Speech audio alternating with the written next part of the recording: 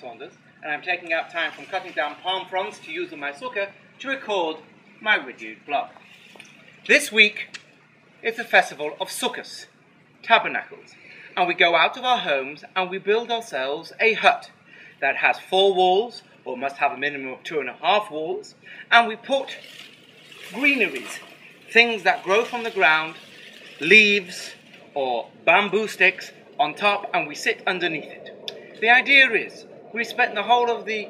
Jewish New Year, Rosh Hashanah, Yom Kippur, begging God for forgiveness, telling Him we want to do what He wants and we love Him and we'll do anything for Him, asking Him to give us good things for the coming year.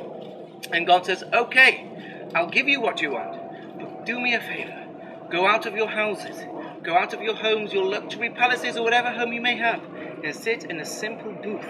and show and believe in yourself that I can protect you, even sitting under these little palm fronds here. However, that is not to be confused with the fact that the Torah says the reason why we sit in these booths is to remember that God made the Jewish people dwell in these little booths in Sukkot inside the desert, and He put His Ananei HaKavod, His clouds of glory on top of them to protect them from the heat and from all other influences in the desert. And that is the main reason why we do it. And we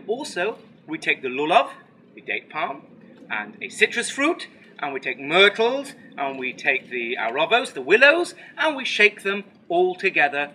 various different points in the service. Again, this is one of the commandments that God has given us, and we show our love for Him by doing things, even if we don't necessarily understand all the reasons.